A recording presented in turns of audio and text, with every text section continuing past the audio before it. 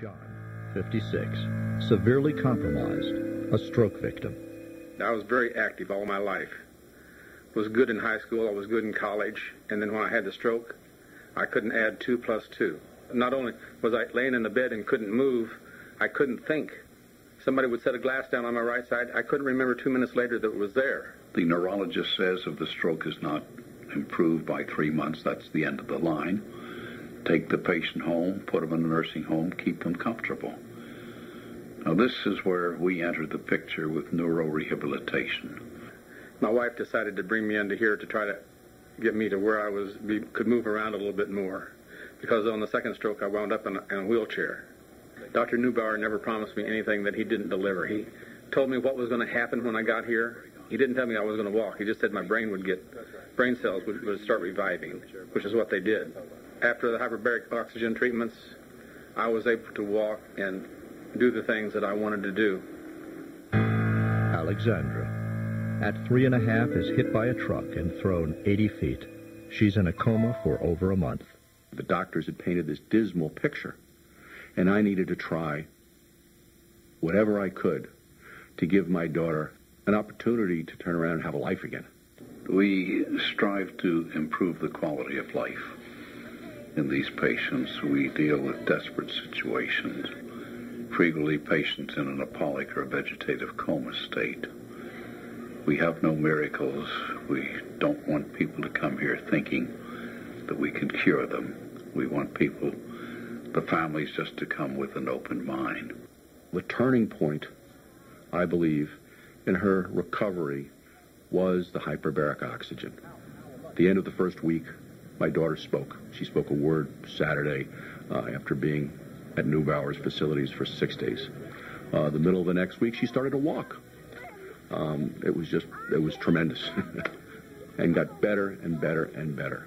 I just thank God for Dr. Neubauer and for having the knowledge or to take the chance on these kids, because they do matter. 5-year-old Summer Reeves is one of those children who mattered to Dr. Neubauer. Summer was developmental delayed.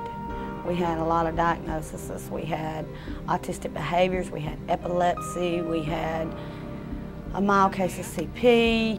They ordered an MRI on her brain, and it showed that several areas in the brain were deteriorating. Summer has mitochondrial dysfunction, specifically Leig's disease, which is the degeneration of the central nervous system.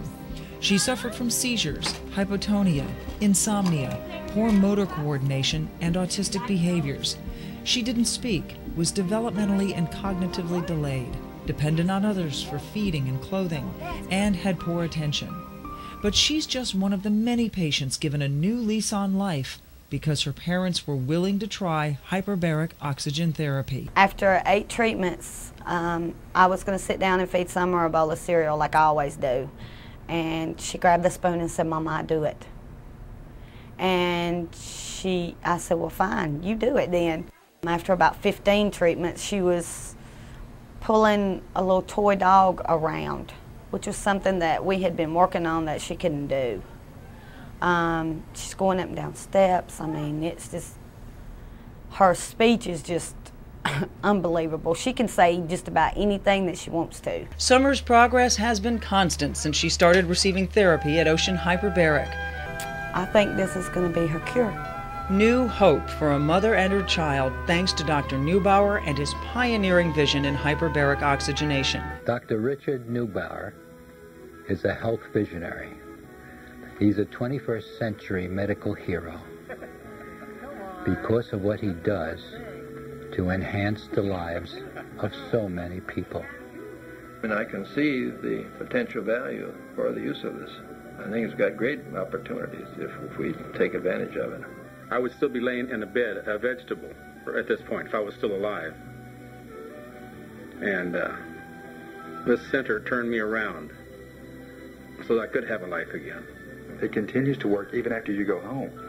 We didn't notice changes only here. We noticed them after we got home. And our family notices changes after we got home, several weeks after we got home. And that's why we came back for more. Dr. Neubauer is the only doctor who's really followed up, and we've heard from his office yearly to see how Ali was doing. And he was just great. He was there. Without faith, You can't get anywhere. hyperbaric, and the therapies, if we would have stayed with what the doctors had originally told us, right now we wouldn't be here. A South Florida police officer overcoming a horrific ordeal after he's blinded by a bolt of lightning. There was nothing that they could do for me. There was no treatment for what I had. But after months of experimental treatment, a miraculous recovery. Most doctors said he would never see again, but one specialist refused to give up hope. And now tonight, as Michelle King reports, this officer has now received the best Christmas gift he could ever have hoped for, the gift of sight. July 18th, off-duty Miami-Dade officer Carlos Torres was working in his nursery when lightning struck. It temporarily paralyzed him and slowly robbed him of his sight. I got to thank the Lord that I'm alive, and that's the most important thing right now. And hope that my vision will somehow come back. Doctors couldn't explain why Torres couldn't see. Last thing I was told was that there was nothing that they could do for me. There was no treatment for what I had. The worst, not being able to see the faces of his wife and children. The most difficult thing was realizing that I couldn't see my children anymore. I couldn't look at them and see them physically. And that was probably the most devastating thing. But after seeing our reports, Dr. Richard Neubauer thought he had the experience and technology to help. He ordered a SPECT scan to show Torres' brain function. And it showed clearly that he was suffering from what we call a cortical blindness. That is, the occipital cortex in the brain, which controls vision, was hypoperfused, was not getting enough oxygen. A hyperbaric chamber delivers oxygen to body tissues that can't get enough of it. Carlos spent the next few months here, getting 6 treatments a week in this hyperbaric chamber 2 times a day. December 6th, a breakthrough.